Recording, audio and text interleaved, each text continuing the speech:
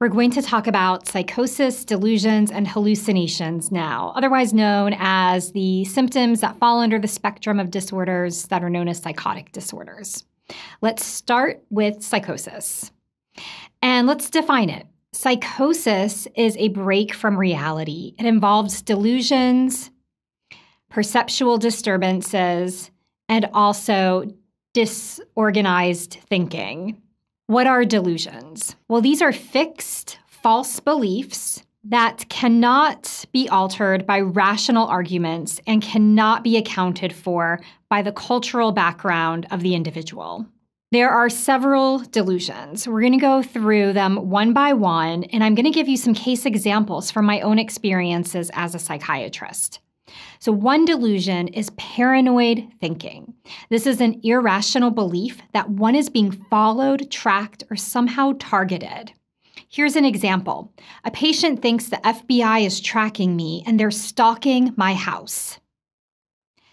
Another common type of delusion is an idea of reference. This is a belief that some event is uniquely related to an individual.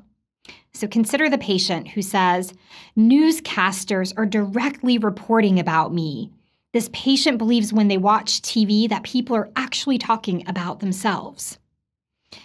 Another delusion is thought broadcasting. This is the belief that one's thoughts can be heard audibly by other people. So a patient may say, I can hear everything you think without you even saying a word. Another delusion is a delusion of grandeur. This is the belief that one has special powers beyond those of a normal person. So consider the person who says, I am the smartest person alive. I should be president and king of the world. That would be a delusion of grandeur. Delusions of guilt are also common. It's the false belief that one is guilty or responsible for something.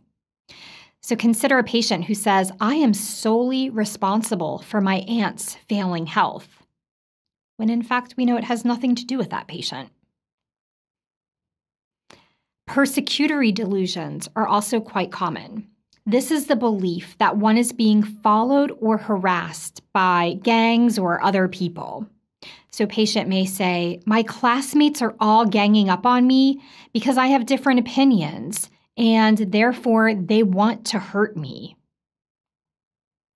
Erotomanic delusions are the belief that a famous movie star or someone with a higher stature is in love with that individual. Patient may say, I am convinced that some famous person loves me. And somatic delusions are the belief that the body is somehow diseased. So consider the case example of a patient saying, my scalp itches and therefore I must have incurable head lice, when in fact there's no obvious explanation for their scalp itching and the doctor has ruled out that they have lice.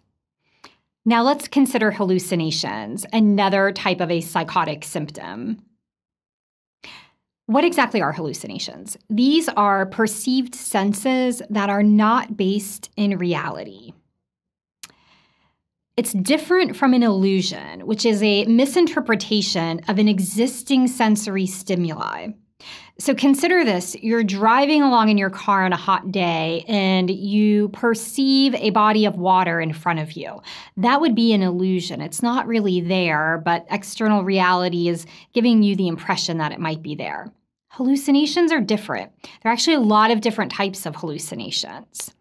So let's start with auditory hallucinations, in other words, hearing voices. Auditory hallucinations are most commonly seen in patients with schizophrenia. And there are a lot of different types of auditory hallucinations. And it's really important that with your patient, you not only find out if they're hearing voices, but you dig deeper and ask more about them. So there could be a command voice that they're hearing. This is extremely important because that voice might be telling the patient to hurt themselves or others, something that you need to screen for. They may be hearing a running commentary.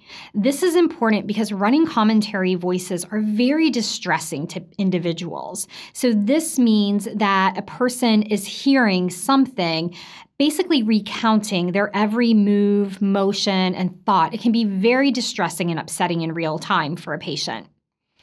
And then a person may hear one or maybe several voices talking at one time. The person who's hearing several voices at once, again, is going to be more likely to be disturbed and distressed, and they may have a more severe form of a psychotic disorder. Visual hallucinations, otherwise known as seeing things, can also occur. Visual hallucinations are often seen in an illness called Lewy body dementia and also in drug intoxication, something very important to keep in mind when you're making your differential diagnosis of the patient presenting with a visual hallucination. Olfactory hallucinations are when people smell things. Can you think of a disorder which often presents as an individual telling you that they smell something funny, maybe something burning?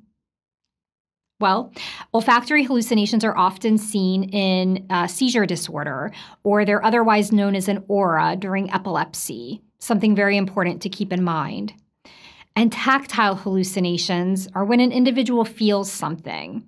And when you have a patient complaining of this, you really want to keep in mind that this could be secondary to drug abuse or alcohol withdrawal. That summarizes some of the psychotic symptoms that you may be presented with.